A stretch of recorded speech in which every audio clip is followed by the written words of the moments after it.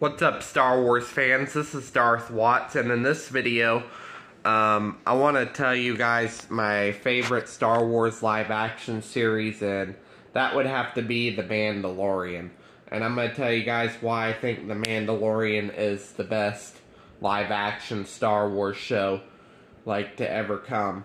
Especially when Dave Filoni, who is working on it, which takes inspiration from George Lucas, and there's a lot of action.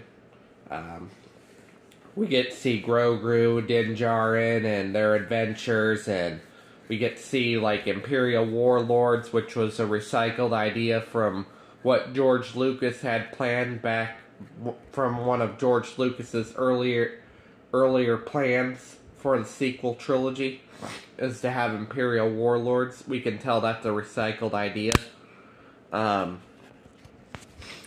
We get to see lots of incredible stuff, like what the Empire, like what was happening between the gaps of Return of the Jedi and The Force Awakens.